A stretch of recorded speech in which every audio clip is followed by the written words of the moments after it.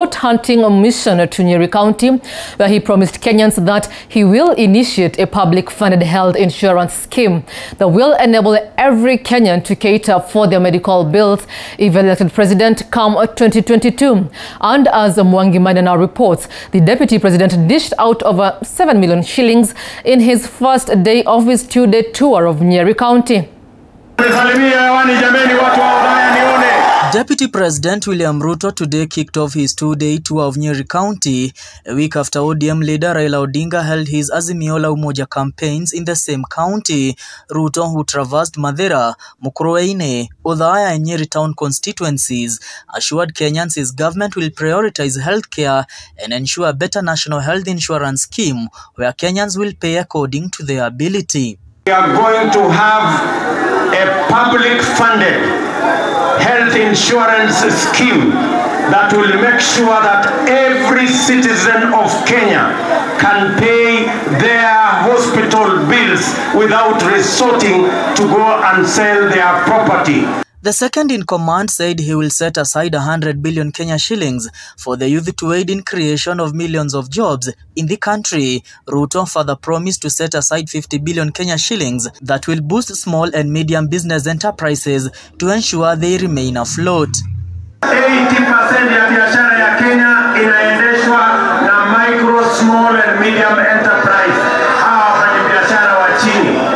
Na hawa wafanyabiashara wa chini hawana uwezo wa kukopa pesa kwa benki kwa sababu hawajulikani, hawana security.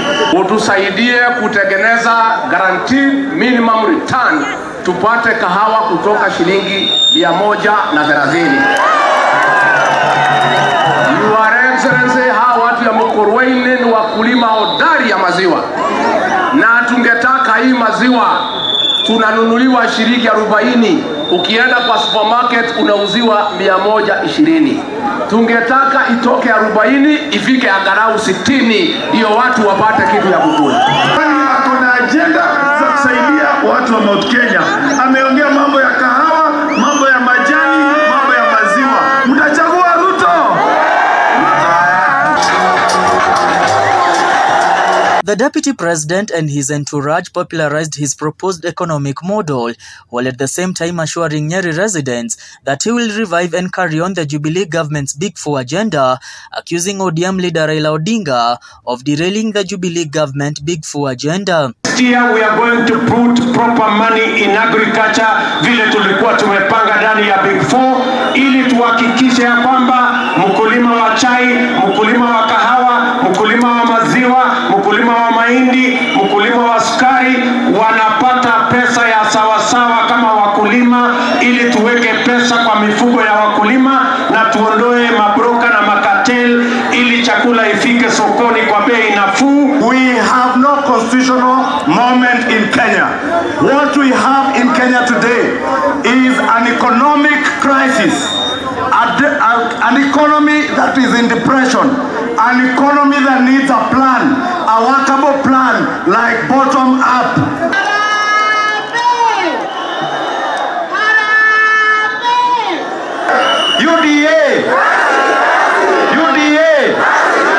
Nyeri County Assembly Speaker John Kagushia, who accompanied Ruto in his campaigns, joined the United Democratic Alliance formally and declared his bid for the Mukurweini Member of Parliament.